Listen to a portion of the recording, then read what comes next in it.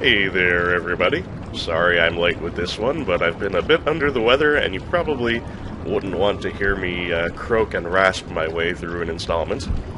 Fortunately, I'm sounding a good deal better now, so we can get this show on the road.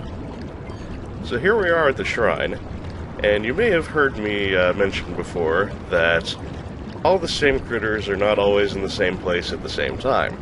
That's because Aquanaut's Holiday Hidden Memories has 8 different patterns of marine life, and they rotate every time you leave Kasira base.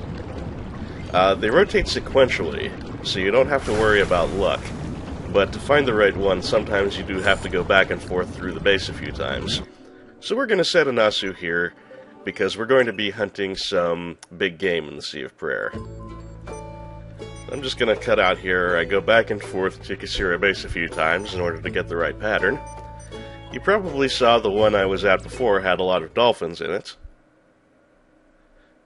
Now, the one I eventually settle on does not have a lot of dolphins, but it has a big, tall, swirling column of fish on the right side. That indicates that this is the pattern that has one of our targets today. Not our number one target, but one that's worth registering. Just gotta look around a bit for it.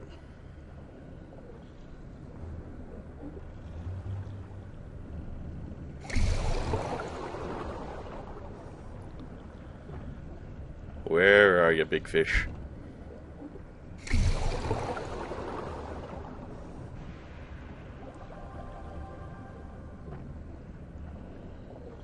I see a sizable shadow there. That's what we're looking for.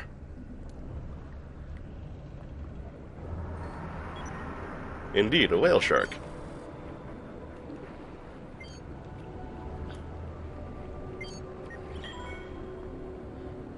A nice find, but not what we're looking for today in the end. Now, you know you have the right pattern when you see this. Sharks everywhere. This indicates that we have found our target's entourage. Great whites are cool and all, but this is just the posse. We're looking for the boss here.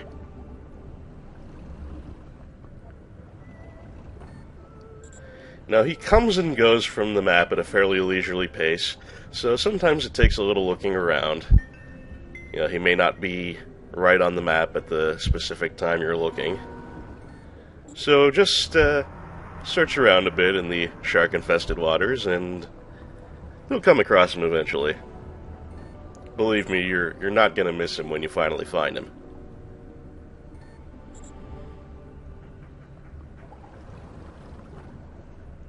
There we go.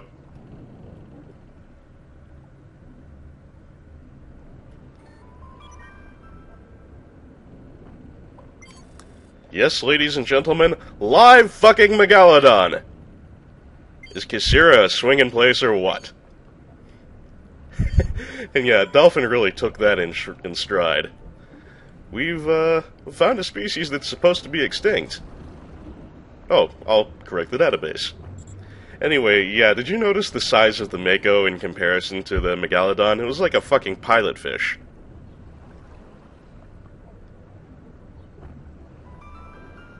Ah, what a sight. And if you look at the mini-map, you'll see he's heading off the map in a direction that we can't go. So, we'll have to bid farewell to the Megalodon for now. But you know, I really want another look. Oh, also there's an amberjack, but that's kind of anticlimactic now, isn't it?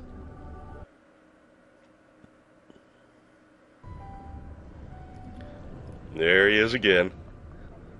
Looks like the freaking Red October coming at us. Bonk. Fortunately, the mother of all sharks is as harmless as anything else in the game, so we can bounce the dolphin off it with impunity. Which is nice because it means we can get some close-ups without too much fear for our safety. Incidentally, in order for the Megalodon to appear, you have to have found the fossil tooth, which does not appear until the post-game, I believe.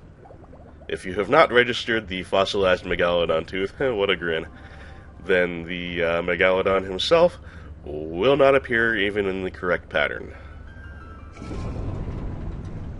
He's a cheerful looking guy, isn't he?